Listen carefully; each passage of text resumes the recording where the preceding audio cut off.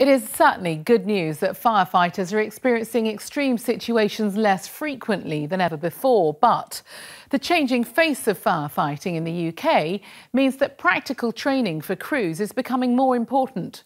Crofton Engineering has a long history of working with emergency services, building bespoke structures and fire simulators. And as Robin Ross discovered, there is plenty of realism to keep fire crews at the top of their game.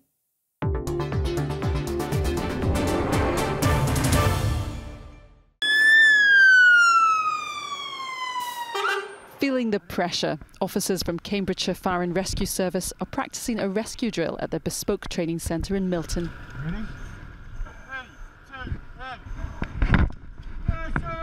The venue's top class. We can use it for live fires, we can use it for a flat, for a house. We've got a pitched roof, so we can use that for ladder drills. We've also got a tower that we can use with three stories, so we can use that for working at height exercises. This training facility was designed and built by Crofton Engineering. They specialise in designing bespoke structures for the emergency services. As budget cuts continue to bite, adaptable and affordable training is more important than ever. I need to provide cutting-edge training facilities that meet their need, training facilities that are fit for the future, and training facilities that we can adapt so that we can continue, no matter how far the budget gets stripped out, to make sure that the firefighters we're sending to incidents are well prepared and capable of dealing with those incidents. We design, manufacture bespoke training buildings for the emergency services. So everything from standard rope rescue towers, ladder practice towers, safe working at height structures, confined space structures, smoke buildings, cold and hot smoke, carbonaceous simulators and LPG fired simulators. Crofton Engineering employs people from within the fire service. Andy Barker had a 30-year career at Greater Manchester Fire and Rescue Service, specialising in safe work at heights. He brings his years of experience and knowledge to the design process. It could be that they want a window cleaning cradle on the side of a tower, or they just want to do basic safe work at height. So we'll open the structure out and just allow them to climb on the structure, put some extra anchor points in, make some holes in the floor so they can go up and down ropes, simulate sewer rescues. The total number of fires attended in 2013-14 was 212,500. That's down by 40% in the last 10 years, thanks to fire prevention.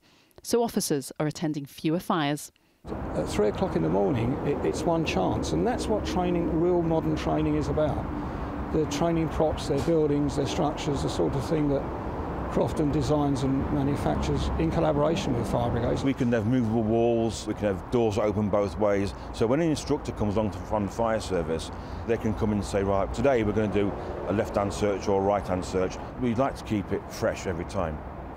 This building has really been built to test firefighters. It's like a room within a room. And when it's filled with smoke, it's very easy to miss something. Like this ladder here that leads up to the attic, where the casualty could be. During training, the crew are called to attend a report of a light aircraft crash. Training must reflect all types of emergencies. With some of the major disasters that we've had since 9/11 and 7/7, a lot of emphasis has been placed on urban search and rescue. So we've designed a range of buildings for the guys to practice those types of techniques. So they'll put a casualty in a confined space with a lot of obstacles in their way. We want to build something that's going to last us, that's reasonably priced and flexible, that we can change for the future. Crofton Engineering made its name building training structures. This is their very first tower, built in 1958 to train crew at Linton in Cambridgeshire, and it's still going strong. All these structures give firefighters extra confidence. Without that sort of training facility, we couldn't do our jobs really.